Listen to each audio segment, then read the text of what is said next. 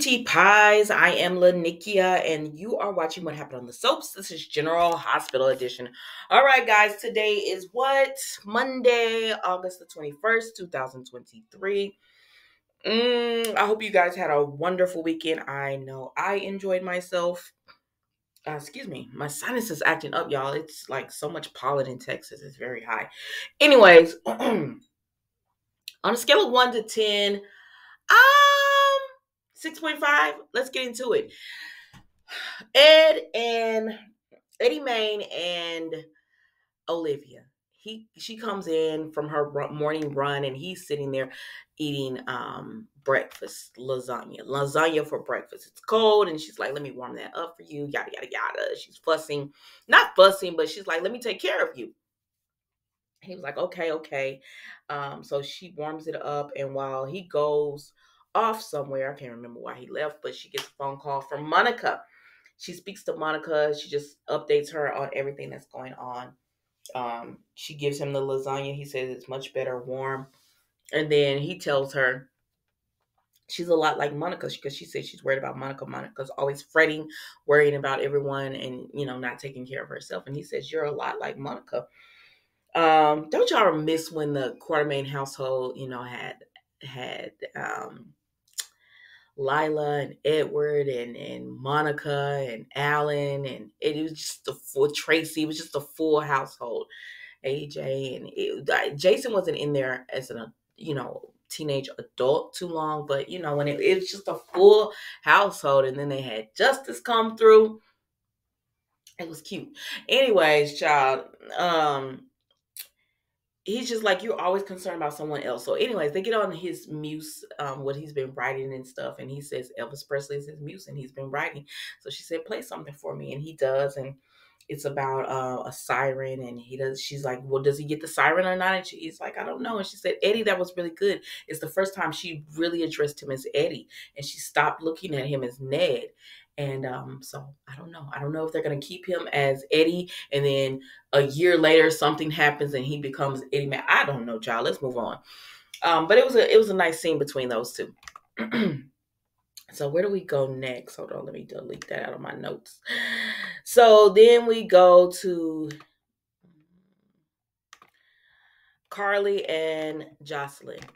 So Carly is with Jocelyn, and she tells her that she's going to go study the book, Grey's Anatomy. She needs to study. Summer went by so fast. I said, "Yes, it did, Joss. It really did." Summer went by so fast, and she can't believe it, but she's gonna go study and everything. And Carly says, "Okay, well, enjoy yourselves." And so she leaves, right? Then Carly gets a call from Drew.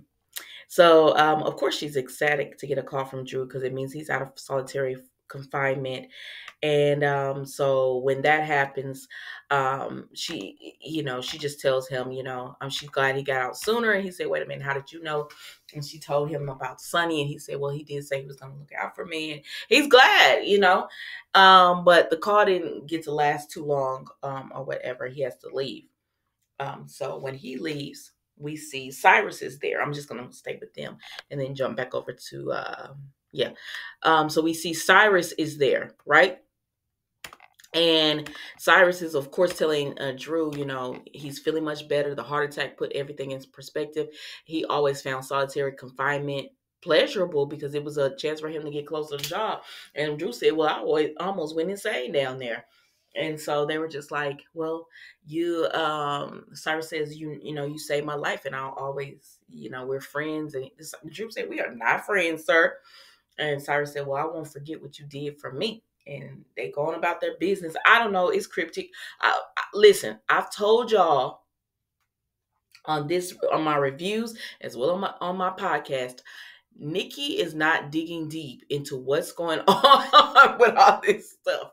I'm not. Like, y'all not, like, General Hospital don't want to tell. You want to just let us find out as it happens. Okay, then that's exactly how I'm going to watch it. I'm not going to put a lot of deep thoughts into this and deep dive and everything. Let's move on. So then we go and we see Robert is with Diane. They're at the chambers. They have some kind of case that's going on. They're waiting on the judge, but the judge is taking forever to come. So he started asking her, And how was the car show? And she said, oh, it was great.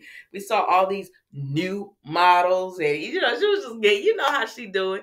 And so then he said, how did Alexis like it? She said, Alexis. He said, yeah, you said you was gonna go with Alexis. You were gonna invite Alexis. She said, oh yeah, I did say that. But you know what? After you turned me down, I did ask Alexis, but she couldn't make it, so I went with Chris Simmons. And he said, oh, Chris, I mean, I'm sure he or she really liked the car show. And she said, they did.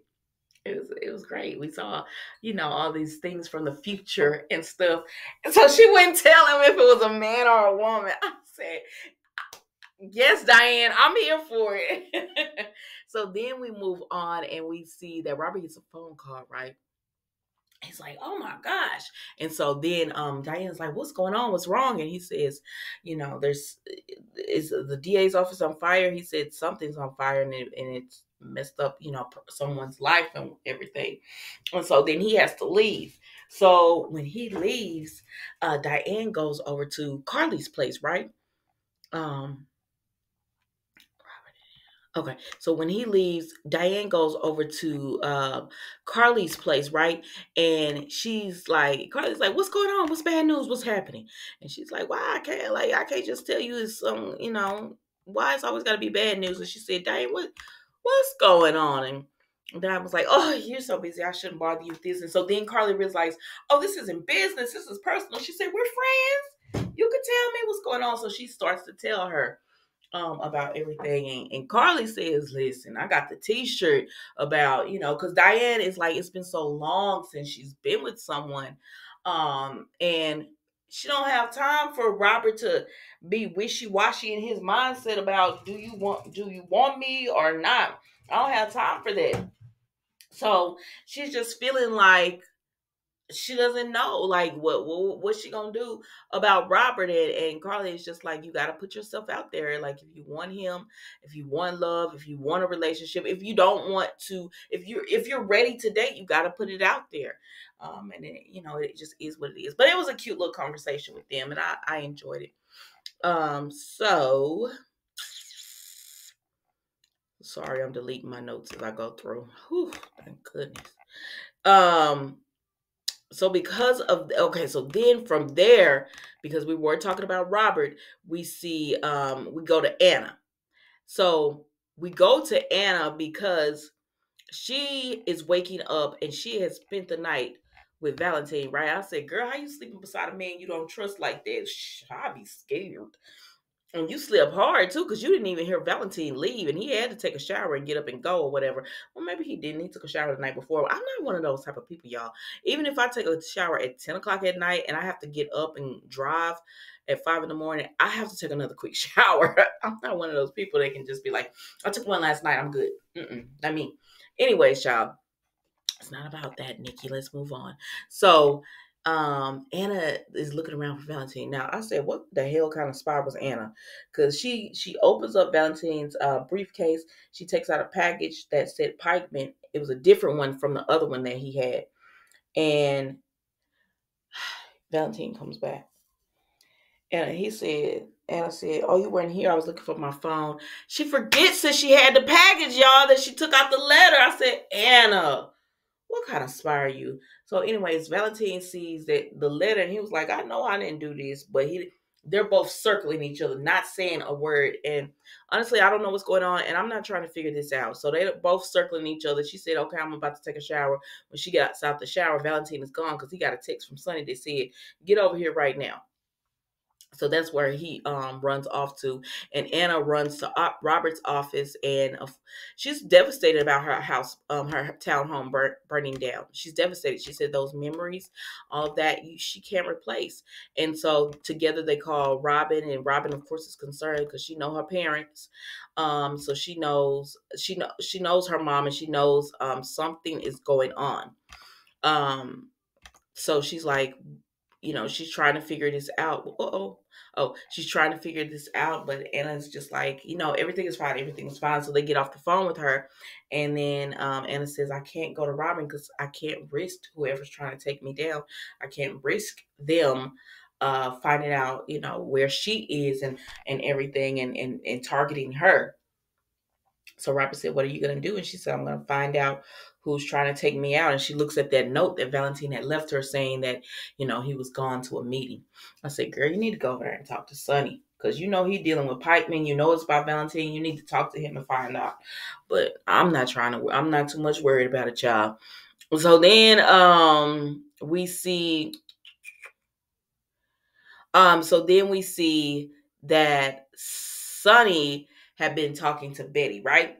So Sonny had been with Betty because she came in and he told her, "Oh, I can't let you see Avery because she's sick." And she was like, "Oh," but he still paid her and stuff. She was like, "Thank you, Mr. Corinthos."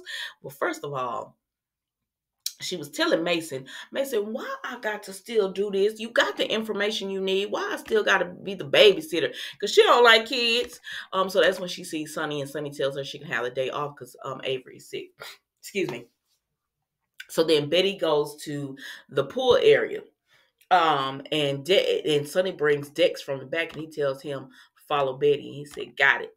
So Jocelyn, remember, she had to go to the pool area, so she sees Betty just ordering the people at the Metro Court around, like, "Make my eggs this way, and I want a Bloody Mary, no horseradish." So I don't know what a Bloody Mary consists of. I don't drink like that.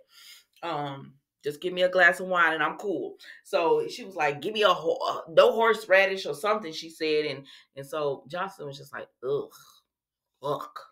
But she was just, but she told her, "Drink it on the job." And she said, "For your information, Avery is sick, so I had a day off." And she texted Mason and told him that she had the day off because Avery was sick, so she was taking it to herself.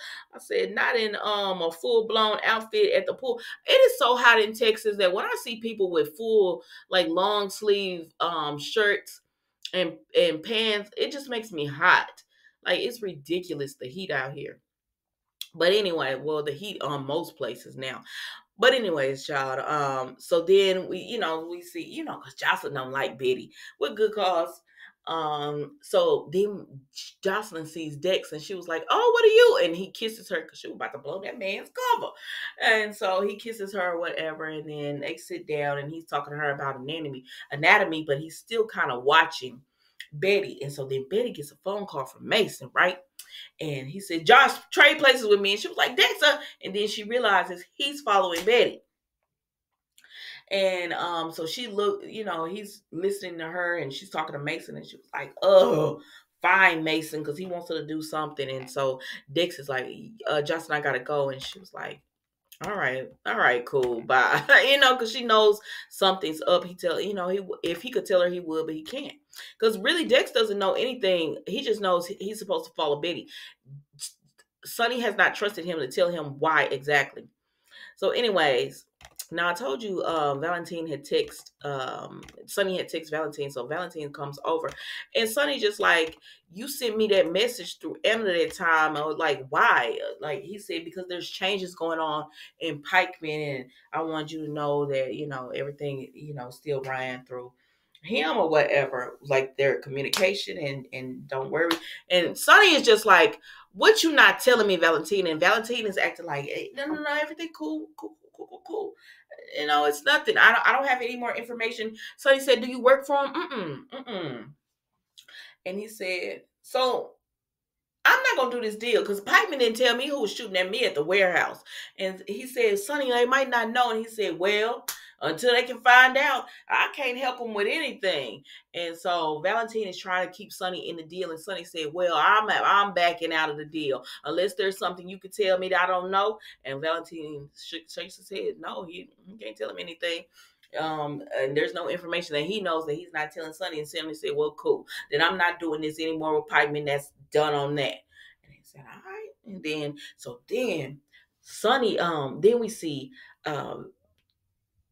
Valentine, excuse me, Sonny calls Dex, and Dex tells him about Betty or whatever. He says, "Stop following her. We already gave her the information. We just got to set the trap on that." Because he told Ava the same thing when she called him. "We just got to set the trap on that." He said, "What I need you to do now is follow this person. And it's very important." I said, "Okay." Because y'all know he want him probably to follow Valentine. They didn't say his name, but that's who it is. And so then we see Valentine gets on the phone with somebody, and he said, I said rushing things was a mistake. And that's it. And I said, baby, I don't have time to try to figure this mess out. I don't care. I don't care. Bring it to me when it's full circle. And that's all I got for y'all, because I'm not gonna sit here and be like, well, who could he be talking to? Does it have to do with Cyrus? Is it? No, I don't have time for that. I don't know what he's talking to, who he's talking to, what he's talking about, why, how this connects to Cyrus and Austin and Mason and their boss and Anna and all that. I don't care. Y'all not gonna stress me out trying to figure this mystery out. But when it's cooked and it's ready to be served, that's when I'll just know. Until then, it is what it is. Thank you guys so much for watching, and I will see you tomorrow for an all new episode of What Happened on the Soaps General Hospital Edition. Goodbye.